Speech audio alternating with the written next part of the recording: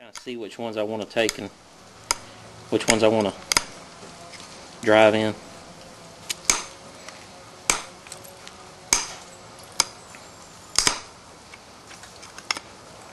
And sometimes you miss one and you go out and complain when you're done, but one piecer is better than two piecers.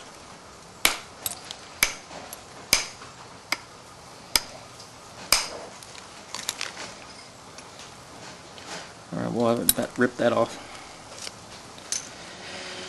Okay. So, there's pretty close to the finished blade. It'll take me probably another 30 minutes to completely finish it. And I'm probably going to come into here and come out and make some type of Hardin looking point. But this piece here is the 2007 pith point off of Paleo Planet, and this here goes to Michael Booth if I don't break it before I get done. But this is my pith point. This one here is going to Germany. So Michael, Merry Christmas. I just got to finish it.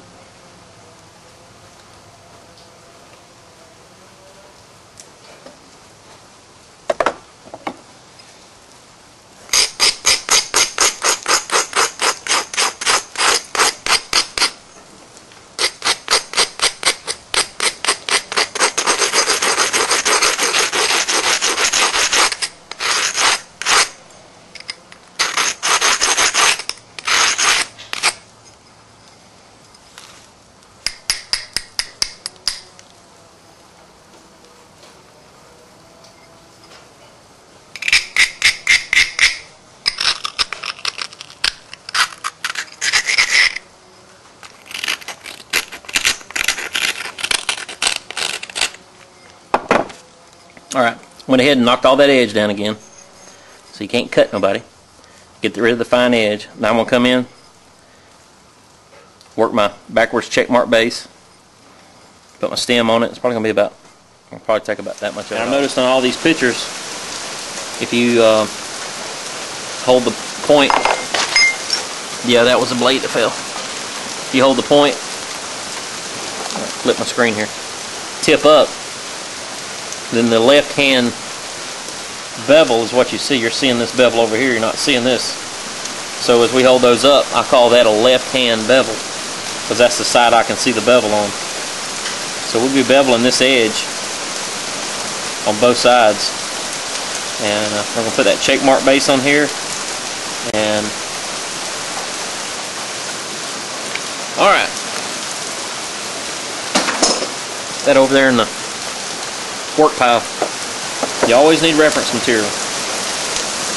Come back over here, and this is going to be a problem here, this crack, because we're going to be making a barb there somewhere real close to that, so I hope that crack doesn't interfere with our check mark. That can be the only problem I see with this piece. Let's go ahead and square this base off a little bit better. And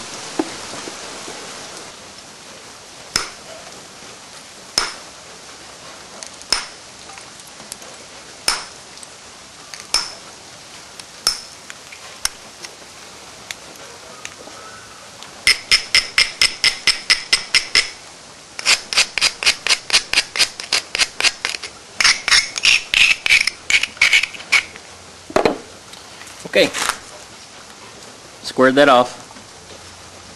Kept shooting flakes into it. I didn't just nib it off. I actually took flakes up into it to keep it thin. I will take some more, but as I come in from the sides, you'll notice that that a lot of that thinned down anyways.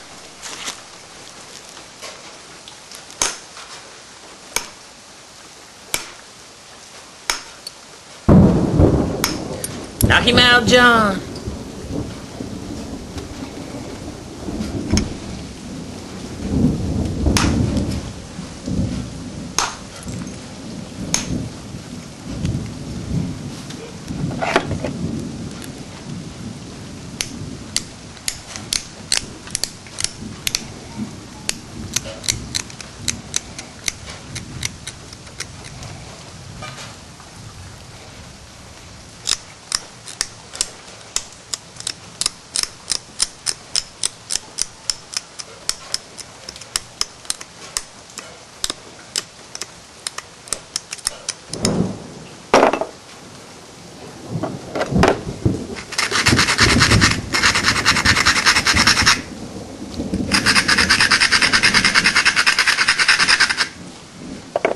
Boy, we've been so low on rain. This rain don't bother me none.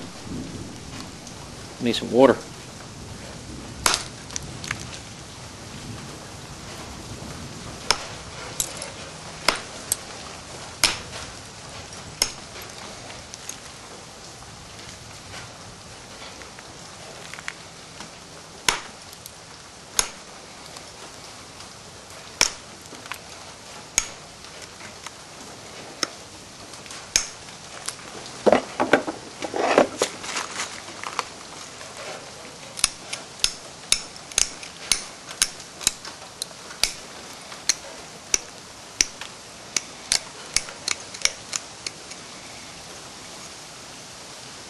I can zoom in a little more for you guys.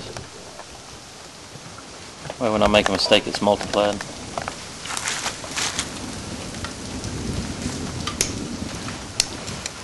Magnified.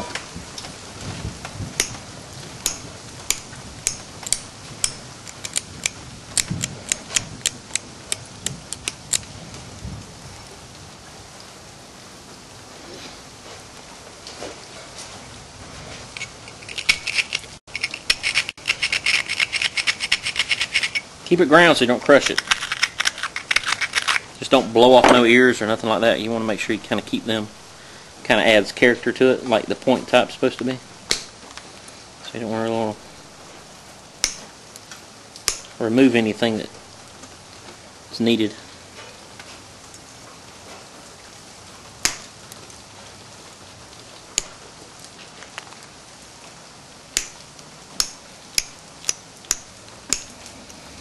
You know, the first video I think I ever watched on flint knapping was a Jim Redford video,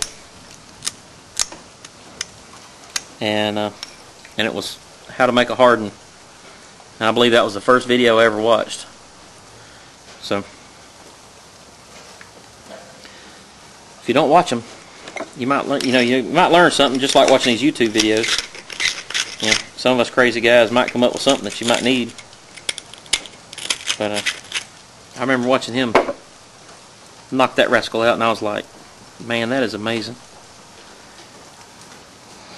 And then after you flint knap for a couple years and figure out a few things, it's pretty neat. Tell you what, it makes you respect those guys that can knock those killers out, for sure.